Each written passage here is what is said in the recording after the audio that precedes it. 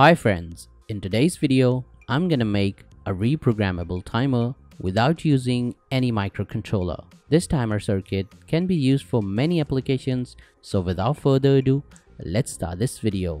If you haven't subscribed to my channel, then do subscribe and don't forget to press the bell icon so you can get notifications whenever I upload a new video. These are my other channels, do subscribe them as well. And you can also follow me on Facebook and Instagram. Component list, circuit diagram, everything is in the description below.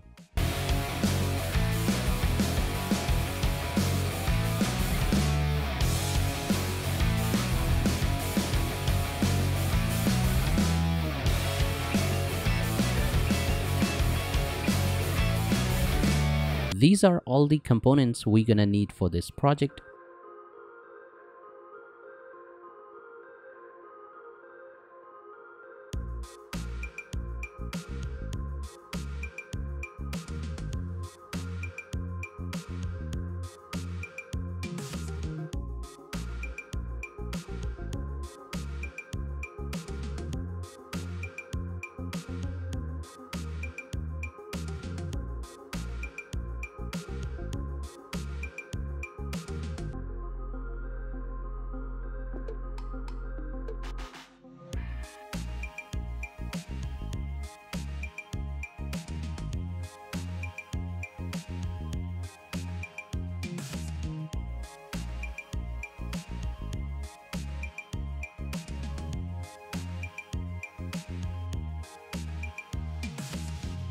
First, I'm gonna connect CD4060 IC and connect its pin number 8 to ground and its pin number 16 to positive supply.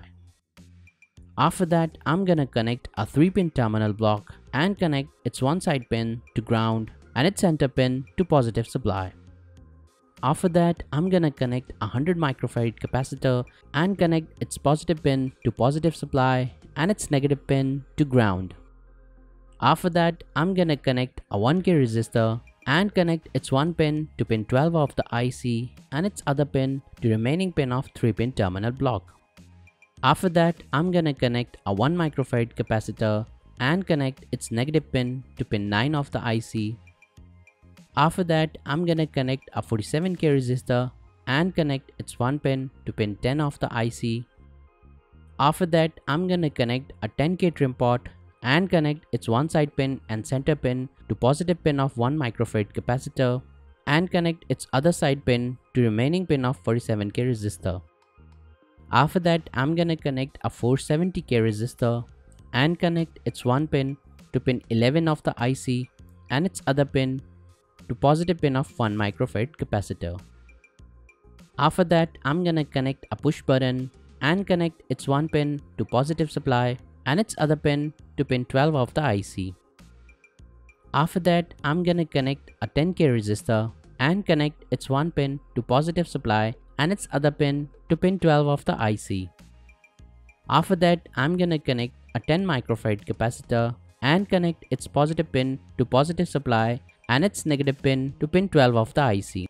After that, I'm gonna connect a 10-pin male header and connect its pin number 1 to pin 7 of the IC, its pin number 2 to pin 5 of the IC, its pin number 3 to pin 4 of the IC, its pin number 4 to pin 6 of the IC, its pin number 5 to pin 14 of the IC, its pin number 6 to pin 13 of the IC, its pin number 7 to pin 15 of the IC, its pin number 8 to pin 1 of the IC, its pin number 9 to pin 2 of the IC, and its pin number 10 to pin 3 of the IC.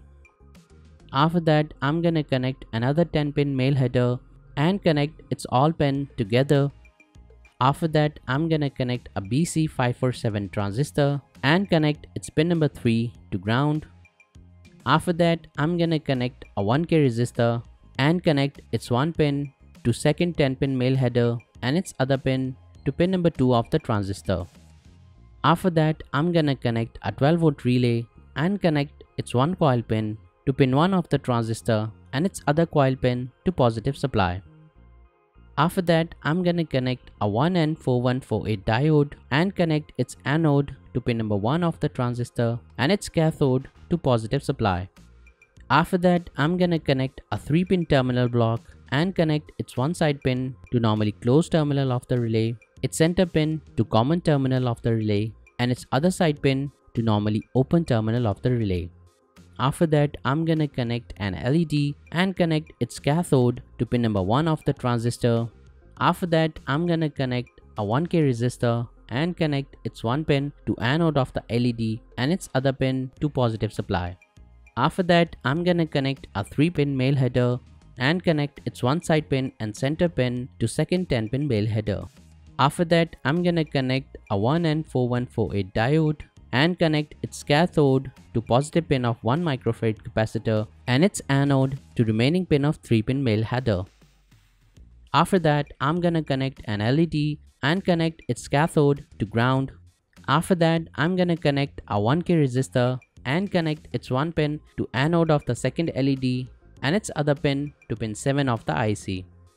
So we have completed all the connections. Now let's test the project.